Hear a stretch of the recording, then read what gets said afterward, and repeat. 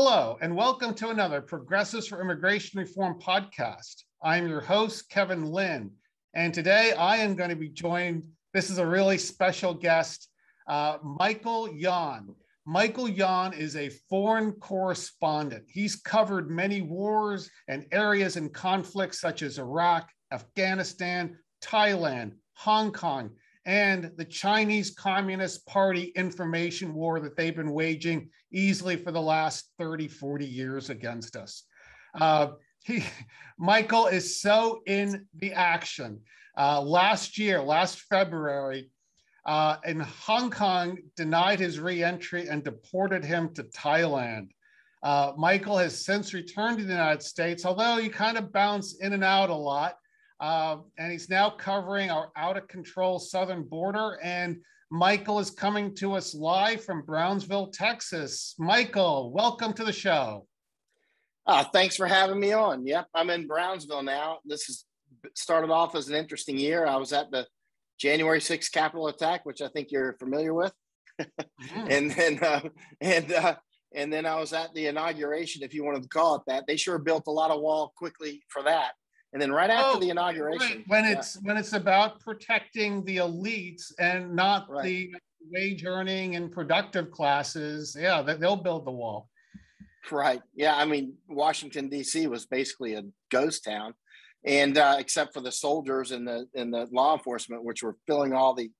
I was staying at the Capitol Hilton, but they were filling up that hotel and so many more.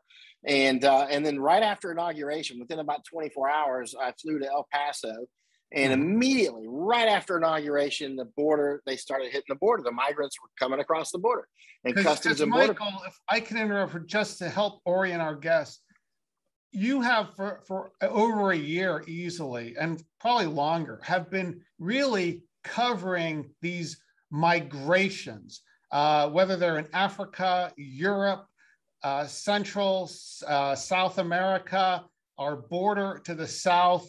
And that's why I'm so excited to get your perspective. So I just want to let our audience know that's the level of, that's the expert we have here today. Someone who has not just been like gathering in data, has been out there in the field and can speak anecdotally as to what's going on. So please go ahead, Michael. Sorry for interrupting you. Yeah, I can fill your ears with stories. I've spent all this year in Africa, South America, Europe, specifically mostly Lithuania and Greece and Bulgaria, Morocco over in Africa, and then in South America, Colombia, tracking migrants. All this was tracking migrants, by the way. Panama, spent months out in the Darien Gap. You see the Darien Gap in the news now. That was Chuck Holton and I and Misako Ganaha from Japan who were actually breaking that earlier this year, that so many people were coming. Back in February and March, we were starting to report that. And then took a couple of congressmen down into the Darien Gap, Burgess Owens and also Tom Tiffany, took them down into the Darien. There's the Darien Gap over there to the right. So that's the Darien National Park. Okay, so you're just north of Medellin cartel territory. Oh, it's game on out there, brother. It's no joke. And so we started on the Colombia side and flew into Cartagena, and from Cartagena had a meeting with a senator, a Colombian senator, and then drove over to Nicoclí, which is over near Panama there, up on the northern side. And Nicoclí is where many of the migrants get on boats. Like, for instance, now there's a huge number of migrants. Nobody knows how many. It could be 15,000 or so. That number is a rough estimate in Nicoclí. So they'll go, and there's not enough boats to get them across that water that you see on the north there of Colombia near Panama. And so, yeah, right there. And so I took a boat there and went with Misako Ganaha from Japan, and also Chuck Holton, the famous American war correspondent, former Ranger, actually, who lives in Panama and who parachuted into Panama during that invasion. So Chuck speaks Spanish fluently. I missed those festivities. I was on my way to Panama, and I was told that I didn't speak Spanish. And I'm like, look, I'm here at Fort Huachuca. Give me a month, I'll learn. Don't leave me out. You should be like, yo habla español. What do you mean? And they probably would. You'd be like, yeah, ich spreche Deutsch. And they'd be like, okay, you speak Spanish, right? But interestingly enough, Branch goes to me, because, I was an intel officer. So he goes, but I got a plum for you. I said, what's the plum? And he goes, shape Belgium. I'm like, what else? He goes, Fort Riley, Kansas. I'm like, shape Belgium. Here I go. Yeah, here I go. Right. Yeah. That's funny. You know how the military is. They don't care what language you speak. You speak a foreign language? Sure, Spanish. Okay, you can go to Afghanistan. You speak a foreign language? Sure, Arabic. Okay, you can go to Panama. It's how. Anyway, whatever. But I went to DLI as well, by the way, with the Defense Language Institute for German. But so anyway, so we went through. We went up to the Darien Gap on the Colombian side, but did not cross into Panama that way. We went back to the airport in Cartagena and flew over to Panama City, and then drove back down into the Gap. You can see it's pretty far down there. They call it the Gap because there's more than 60 miles of just jungle, and it's really intense jungle. And it's not, there's jungle, and then there's super jungle. This is super jungle. And insofar as, it's really rough out there, but probably about 10% of the migrants coming through actually die. You can see reports last week or so about 50 died, but that's ridiculous. It's a lot more than that, I assure you. And so when they cross into the Darien Gap, they go up on that north side there. You see by the Gulf of Mexico. Okay, go back down by Colombia. Right there. Okay, so that's where they cross. That's where they cross. Yeah, that's where they cross into. And then they cross the border there, not far from the water. And then they turn in, right there. And then they kind of turn down that river called the Turquesa River. You have to go over 3 mountains. And on that third mountain, a lot of them die. And then we go up that river. There's called Rio Turquesa, which you can probably see on that map at about this point at that resolution. And it takes about, you drive out there for about an hour in a 4-wheel drive. And then you get on the dugout canoes, and you go up with the Indians, Embera Indians, for about 3 hours upriver.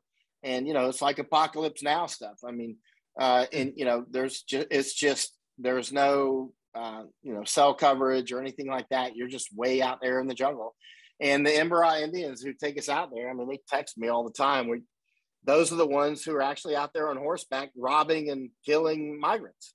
And so literally, I have to ask, how did you form a relationship with these, with the natives there? I did it the way I learned in Special Forces, which was always to go to Christians in Action, missionaries. It was actually a CIA guy, senior guy, told me when I was very young. He's like, always go to the CIA, Christians in Action, the missionaries. And SF guy, older SF guys would say that too. So every country I go to, I'm like, okay, where's the missionaries? They always know what's going on. A lot of them are born there. They speak the language. They know everybody's children. They know everybody. And so I contacted one missionary who lives in Louisiana. She's like, oh yeah, I'll come down. And, she's a real nice Southern lady named Diane Edrington. She flies down. We go out in the jungle. She's like, I've been coming down here 20 years. And all the Indians know her, every Indian, every village. We were in about 20 different villages. With her, I went to about more than a dozen, I would say. And then on my own, I went to some other villages. And so, so the missionaries were very helpful. I just tell them what I'm doing. And then they're like, okay, I can help you. And, they get me out, introduce me to the Indians. And then Embera Indians, Embera is spelled Embera, Imbara. They bathe in the rivers. Most of them live next to the rivers, not all of them, but most of them do. And, they hunt with poison darts. When they need to make a phone call, they take their phone and they climb up trees and stuff. Real trees, not these little Florida scrub brush trees. I'm talking jungle trees so high you could practically pop a parachute, if you fall out. And they really go up there and make phone calls and that sort of thing. And so I got along great with them. At one point, I'd been out there for quite a while. They're like, you're like Imbada Indian, because I'll eat anything they eat. I'm like, you're like my grandparents. Oh, I'm used to this stuff. And so the Embera Indians are the ones who, when the migrants go through, they go through their villages, right? And so finally they come to a village called Bajo Chiquito. And that's the village that if you, spend enough time, it'll take you, a solid day from Panama City to finally get out to that village. And, and then, of course, you'll have to get permission to go out there as well, which is what I got from, the Indians and the Senafront, which was the Panamanian border police. So, I've been out there, 4 times. I've tried 6, 2 failed, and the other 4 succeeded. And took 2 congressmen out there, Tom Tiffany, Burgess Owens, and took some others out there. And actually, I was pretty, proud of them. Actually, they went out there with no security, and that was pretty gutsy of them. Oh, and who was? Let's go back to the late 70s with Jim Jones. I mean, what triggered our interest in what was going on there was a congressman had gone down to investigate, and they killed him at a small airstrip there. So they are risking. It is risky to do these things. It was actually risky, yeah, and but they did it, and they saw, and they got information that just nobody's seeing with their own eyes, except for a very, very few people. And since I had been going out there quite a lot, the Indians already knew me and that sort of thing, so it was no problem. And I get along with the Indians quite well, so we took them down there, and then took them back to Panama City, and they went back to the United States and testified at Congress and all that. And so that was, helpful. That was earlier this year. And then we flew up to Tapachula, which is in southern Mexico. We left from Panama and went to Mexico up there at Tapachula, right there at the bottom of Mexico. It's the southernmost city in Mexico. Down, down, down. Still down. Oh, that's Nicaragua there. Okay. Yeah, I'm still. And so, okay, there we go. Yeah, there we go. There you go. So right there at the red, and went up there because that's sort of like the El Paso of Texas, of Mexico, but that's the southernmost city in Mexico, and that's where the migrants cross from. So basically, you have all these migrants come from Haiti and Cuba, and all over Africa, also many Indians and Bangladeshis, Nepalese, a very, very few Chinese and some others. And they go through South America because they can get to Suriname, Brazil, and Ecuador without visas, right? So you just show up with your passport and you can get visa on arrival. So many of the Haitians and the Cubans will go to Suriname or Brazil or Ecuador first, as do the other ones. And then they'll feed up to Colombia. And then it becomes an overland trip to get to Mexico then. That's right. And then so once you get to Mexico, if you survive the Darien Gap, good luck to you on that, because probably about 1 in 10 die. Chuck thinks it's a little more than that. But if you see the reports in the news, it doesn't actually gather, because the newsmakers aren't going out there very often. They certainly don't spend as much time out there as we have. And so they don't have a real feel for it. They only know what people tell them, right? But in reality, the death toll is clearly much higher. And so anyway, they end up going through Panama. There's an agreement with Costa Rica called controlled flow. And what they'll do is the Panamanians will take them and put them in one of 3 camps, and they'll keep them for some period of time. And then they go, you can see down at Panama there, then they'll go up to Costa Rica, and then they'll go to Nicaragua, and then they go up to Honduras and Guatemala. And finally they go to Tapachula. So, and then in Tapachula, as they start to go north from Tapachula, there might be about 85,000 down there right now. I'm unclear, but in that vicinity, I believe there's about 85,000, if my current intelligence is accurate. Operation. I mean, it's big time. Big time. Big money. Do you have any insight? I mean, that requires some organization. It does. Money. Yeah. Resources, logistics. Any idea who's behind this? Yes, some of it's just of their own power. I mean, many of the people they're just, they'll, for instance, many of the Haitians have worked in Chile for years, and then as soon as Biden became president, they left Chile and boom, went north, right? And then they tell us this, right? This isn't things we get from the newspaper. This is what we get from their mouths, and they have Chilean ID cards and things like that. They'll show you. And so many of them start with money that they earned in a place like Brazil or Chile, right? Or they had money in Haiti. And so then the Western Union money to themselves, or do things like that. MoneyGram as well. They use Western Union and MoneyGram a lot. So they'll send themselves money because they know they're going to get robbed many times. Many of them get raped, and many are killed actually. But they'll keep resupplying themselves with money. Like for instance, by sending themselves money, so they know that they'll be able to just hit a Western Union and top up. Now, then you've got a bunch of groups that you see in different parts of the world, like NRC, the Norwegian Refugee Council, IOM or OIM, depending on which language you're talking about. The Organization of Immigration and Migration. Those are in Panama. These are the volunteer agencies that are involved with refugees, correct? Volunteer, but you can see they got some money. I mean, they've clearly got some money. You can look online. For instance, there are more than a dozen of these agencies in the U.S., and one of them, Church World Services, 55% of their budget comes from taxpayers, and that's over $41 million a year. And they get paid per head. So they actually lobby Congress to bring in more refugees. I mean, it's insane. They're using American taxpayer money to take jobs from American taxpayers. Yeah.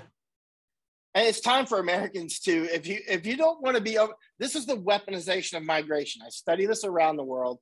Just this year, I've been in Morocco studying it with Chuck Holton, Greece, Bulgaria, Lithuania, Colombia, Mexico. Now I'm here in Texas. New Mexico. I mean, I see this all over the place. I've seen it in Thailand and Myanmar and Laos. It's the same story everywhere. The weaponization of migration. And like, for instance, between Belarus and Lithuania, that could be a tangent for an hour. But the bottom line is the migrants are being used as a weapon, and they know that if they come across without guns, that they have a very serious chance of getting in and getting free stuff. For instance, your job. And it's really about apportionment, because once they get these larger populations, and whether it's California or whatever, during the census, this will affect how many seats in Congress the Democrats get, or whoever brings them in, which is the Democrats, right? And so this is all about just flooding the United States with people from afar, and then they're supplying them with phones, and with those phones, you can program the people just like they program Americans using social media and whatnot. They can tell them where to go. They can giving them phones on their way north, is what you're saying. No, but I'm not saying that they're giving them phones like Obama phones, but they can use, for instance, information is shared on the phones. For instance, you'll see that the Haitians have their own Haitian WhatsApp channels, right? And the Cubans have their own WhatsApp channels. And they generally use WhatsApp, actually. And each group tends to watch, like the Bangladeshis, they have their own channels. But these are channels that they will send out information about go here, go there. And they share information about go to this place or pull back from the border and go to this other place. And so when you talk with the Haitians and whatnot down there, they'll tell you. I mean, when they see you down there, they'll tell you everything. They'll be telling you how they lost their shoes in the jungle. And you see children coming through that are so young that they're pre-language. I mean, they're like 2 or 3 years old. They don't even know where they're from. Their parents are not there because their parents are dead, in many cases, dead in the jungles, and other people pick up the kids. This happens all the time. It's happening as we speak. So when the children come in the arms of somebody else, the other people either keep them as their own, or they give them to the Panamanian authorities or sell them or whatever. And the Panamanian authorities, if they take them, they'll try to find out where the child's from, but many times you can't tell because the kids can't even speak any language yet. And so and finally will eventually give them a Spanish name and send them to school, and they're now Panamanian. So, I mean, there's just lost children out there, and you see it all the time. This isn't something that you see now and then. If you go to Bajo Chiquito, it would take us 3 days. We could be out there in 3 days. We could be in that jungle with people that are coming in, bleeding all over the place, no shoes, because the mud sucks the shoes off their feet. They'll be telling you about bodies they stepped over and the friends they were with who got killed or lost and never saw them again. Bodies coming down the river wrapped in tents and that sort of thing, because many of them do take small tents in. It's a rainforest. They get hit with flash floods on that third mountain. Many of them fall off and die. There's a lot of people that, because it'll take you, if you're super Rambo fit and the weather and everything smiles on you and you do not get lost, it's going to take you about 4 days. That's if you're super fit, you don't get lost, and many of them do get lost, and that's it. Or they get lost and they're out for 2 or 3 weeks. And if everything is good and the rivers are low, no serious flash floods, it'll take you 4 days. But most people, you're talking about more than a week, right? And so, but there's many people that'll be stuck out there right now as we speak. There's people stuck out in the jungle. Like one guy, I call him 22 days. He was out there for 22 days. He messages me sometimes, and they can't go forward and they can't go back. And they're reliant on people, other migrants coming through to give them food or give them any help. They just die out there because nobody can carry them. And so there's people stuck right now as we speak out in that jungle. And it's all because of human osmotic pressure. Human osmotic pressure. When there's the push factor and the pull. The push factor is like leaving a war, but most of them are not leaving a war. The vast majority are coming from, they might be from Haiti originally, but they've really been in Chile or Brazil for years. Okay. They're going through countries like Ecuador where Americans go to retire. You know what I mean? And so they're going through all these countries like Costa Rica where people go to retire, Panama where Chuck has gone to retire. You know what I mean? They're going through all these places where it's peaceful. Guatemala, a lot of Guatemala is dangerous, but there's places where people go right now. Americans are on vacation, right? So I mean, they're in Mexico's the same. And so it's not about them running from Godzilla. They're running to free stuff. And who blames them? I mean, they're doing what my great grandparents came in 1609. They're incentivized. They're doing, so what you're saying is they're doing what they're incentivized to do, and kind of go through what you believe. It's not their fault. Are. The what? Could you go through what you believe those incentives are? You'd mentioned a few things, but. Well, I mean, they believe they're going to get free money. They believe that they're going to, and they are. I mean, they believe that they'll be able to instantly get driver's licenses and that sort of thing, and get jobs, and in many cases get on the dole. I mean, getting taxpayer money, which they are. And so, and right now, as you know, many Americans are I'm seeing traffic come in where, we have people, like Southwest Airlines canceled 27% of flights Sunday, apparently. I mean, our economy is now shutting off the lights. And China's doing the same. I spent a lot of time in China. China's going through steep an energy crisis right now, where they're forced to decide, do we send the electricity to homes or do we send it to businesses? And right now, I mean, Apple's operations, their Foxconn operations have been shut down for a couple of days. They're intermittent. Yeah. In fact, I ordered some Apple products because I wish I didn't have Apple products, but I'm still using them. And in fact, they've been very, very slow coming, very slow.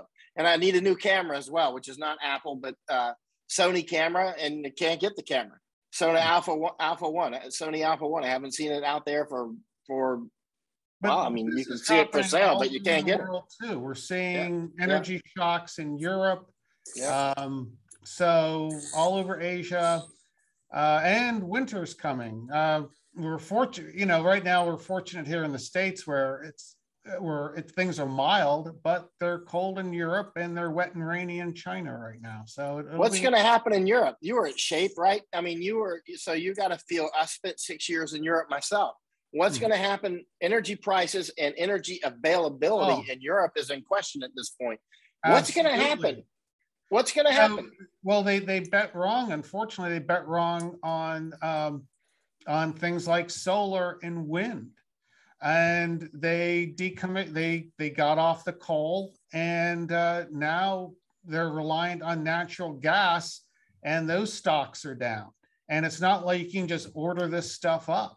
They're going to be more reliant on the Russians going forward. They have no choice in the matter. They need the energy. They bet with their bleeding hearts, and now they're about to pay for it with their bleeding souls. I mean, they have totally been brainwashed to do silly things. Again, I spent 6 years in Europe. I speak German fluently. I mean, I've seen what's happened to them. They've slowly been emasculated, and not Eastern Europe, not the Poles. I lived there for 2 years. They've still got, real serious people there, right? And same with Czech. I was just in Lithuania. Same thing. They'll still stand up. I was in Poland and Lithuania in 2014. Yeah, it's they're a bit different. But unfortunately, those two countries, they're pro-West, but they're very pro-US. Unfortunately, they're right next to the Russian bear, and that's a reality. That's Lithuania in particular is really just a nibble away. I was really concerned this year at Zapad between Belarus and Russia, the military exercises, that they might nibble off part of, especially Lithuania or maybe Estonia, but they didn't. But Belarus has been pushing migrants in there, which is why Chuck Holton and I went there. We were down in Morocco, and Chuck called Warsaw and called the headquarters of their border patrol, the European Border Patrol. Oh, good Nora. Sorry, I've forgotten their name. They're essentially worthless anyway. There's about 1,500 of them. Who are the migrants that are moving into Eastern Europe? From what you've been able to see, and where are they? I interviewed a lot of them. I got a lot of them on video. Many were Iraqis. Some are Afghans. Not very many. 6 Chechens that I got on video. And actually, a couple of them spoke German fluently, and another spoke English, actually. They have to keep the Chechens separate. The critical mass for Chechens, they say, is 6. Once you get more than 6 Chechens, they reach criticality and go Chechen, and fight and that sort of thing. So they kept the Chechens separate, actually. And so many were mostly Iraqis, many from some from Syria, but also many from Kenya, Congo, Nigeria. So there was a lot of Africans as well. And they didn't have any idea that they had just been weaponized, because when I was talking with them, you could tell, like, the Africans and the Iraqis are like, why are we free to go? We didn't realize that this was part of an international fight. We just were told in Africa and Iraq that we could just fly to Turkey or whatever, and then go straight to Minsk, and then just go to Lithuania. And so, or, go to Europe. They're told they can go to Europe. And so the next thing you know, they're being pushed across the border into Lithuania or Poland. Poland pushed them right back. And the Lithuanians have started pushing them back too. In fact, I advised them to do that. They were asking me I was with the Lithuanians in Afghanistan. So when I showed up, they already knew who I was. And I went straight to meet the vice deputy foreign minister with Chuck Holton. And within 8 hours, we were sitting in his office. So we were getting keys that most people don't immediately get, because I was off with them in the war. But and so, I was out with their military and their police and their intelligence guys. And so for about 3 weeks, I got to really see what was going on. And the migrants, I felt bad for them. And the Lithuanians do too. The Lithuanians are like, these poor people, they don't have any idea that we're not letting them go to Poland, because Poland's going to shoot. If you look at the map, Lithuania, you know how it is. You can't. It was the Polish-Lithuanian Commonwealth at one time. That's right, and many Lithuanians speak Polish, and as you know, and of course, you can't just leap from Lithuania over to Germany. There's a big Poland in between, and Poland doesn't want you, and so that put Lithuania in a spot. You know how that started with Belarus is that you remember that aircraft that was brought down earlier this year. Right. It was the MiG was scrambled because some blogger or something had been saying things that Lukashenko, who's the dictator of Belarus, didn't like, and so they sent up a MiG, did a fake bomb scare, and made the aircraft land in Minsk. Arrested the guy and I think another person, and then the EU and Lithuania is like, "Hey, you can't do that. That's dictator stuff." And Lukashenko, the dictator, said, "I'm not a dictator." And they're like, "Yes, you stole the election." and he's like, "I didn't steal the election. And here, for your troubles, I'm going to start pumping migrants, drugs, and radioactive material into the EU through Lithuania and Poland." And so that's how it started. Now, keep in mind, Chuck Holton and I were just down in Morocco as well. And, you know, I don't want to say bad things about Morocco because they were the first country to recognize the United States back in, when was that, 1778 or 7? It was a long time ago. So they're the first country to recognize us, and we've been good partners ever since. So I'm very reluctant to, you know, they've helped us on many things and we help them, and we get along great. I love Morocco. And you know, and after we settled issues with the Barbary pirates, we had to take care of that. But at the end of the day, I mean, like when I was in Casablanca, the people are like, "Oh, you're American. Oh, hello, America." They're still doing that, right? And so, and I just really like the Moroccans. I always have, and so. Now, but let's be honest, they are weaponizing migrants against EU and Spain. And the reason they're doing it, for instance, you know, there's that Polisario secessionist movement, which is directly linked to Al-Qaeda and the Western Sahara, south of Morocco, right? And and Spain let some of the Al-Qaeda related people land in Spain, and Morocco said, send them back. And Spain said, no, we're going to keep them.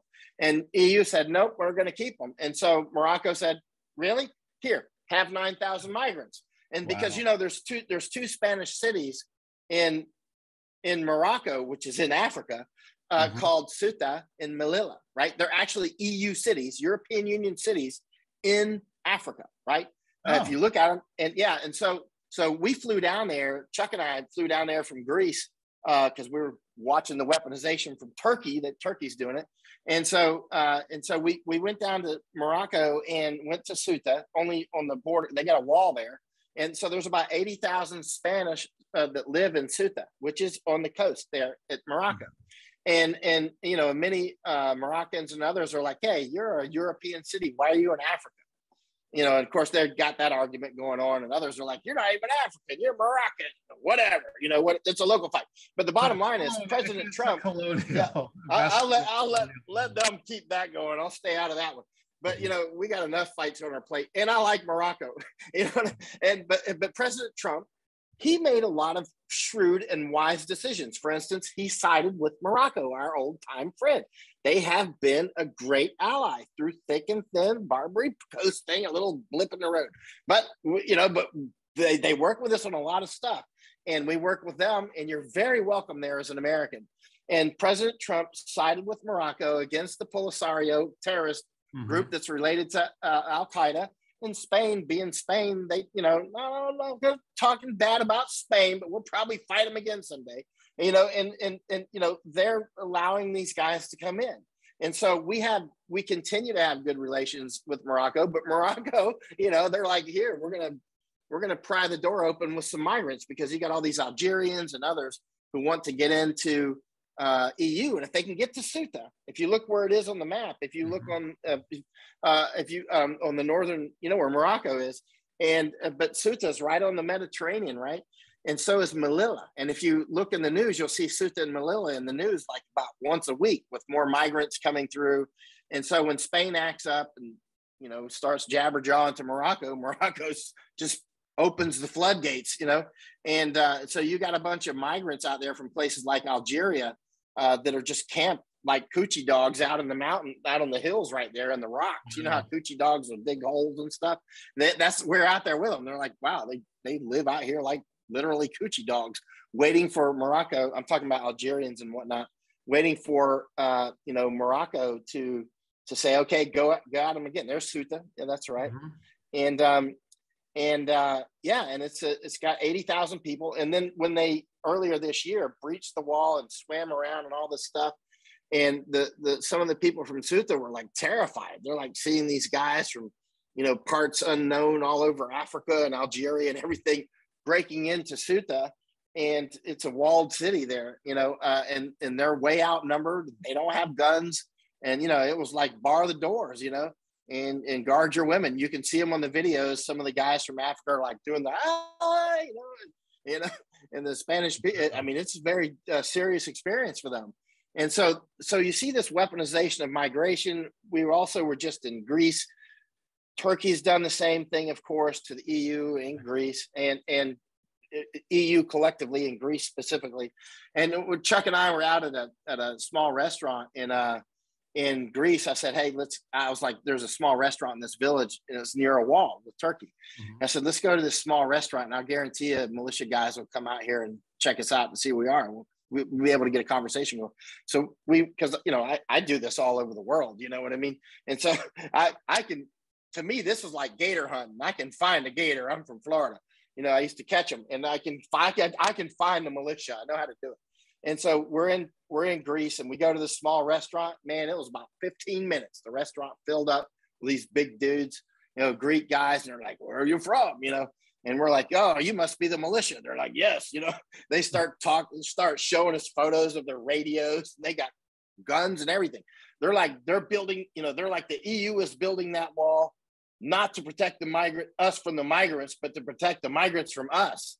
I was like, hey, man, you guys, we need more Americans like you. They're like, yes, because, when the migrants went to Lesbos, the island, they're cutting down 300-year-old olive trees, for firewood. Well, again, it's to be expected. I mean, as you just mentioned, these are people in very desperate straits. They're just thinking about how to fill their bellies for the next 24 hours.